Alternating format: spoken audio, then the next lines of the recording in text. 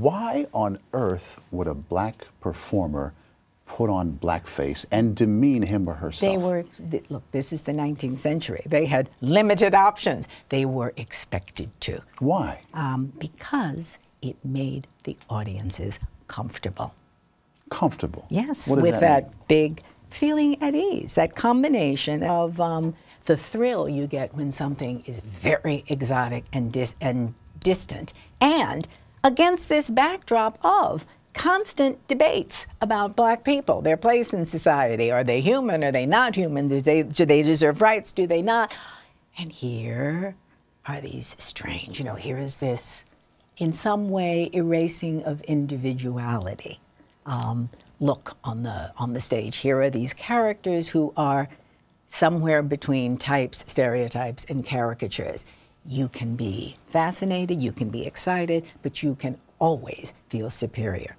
Did it take away? Doesn't have to disturb, your comfort zone or make you start thinking, well, gee, I really do need to think about, anti-slavery. That's not what this is about. Also, a lot of the shows, it contained very sentimental songs about slave times and being back on the old plantation. And when Negroes, the performers, went to the city, they were often, showed in very buffoonish circumstances. There was they were shallow dandies, or they were countrified buffoons who really didn't know how to make their way, or they were wenches, either kind of absurdly seductive women or big Aunt Jemima types, all played for the early part of the century by men. Did the makeup dehumanize them? Did it put up a wall and make them less than people?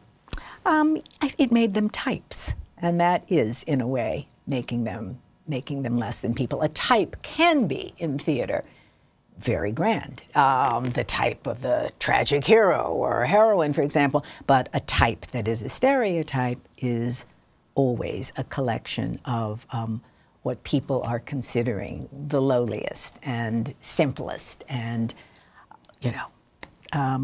most easy to look down on traits. The notion that blackface made white audiences comfortable.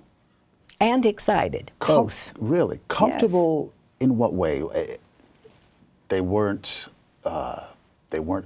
comfortable having someone on a stage above them, looking down on them, being held up on a pedestal? They were not comfortable with watching. They would never have been comfortable, and were not, with watching black actors play, let us say, serious roles. You know perfectly well why. Because America was very racist. Of course they weren't. Slavery was all about creating visions, types, stereotypes of an entire race of people as subhuman in every way.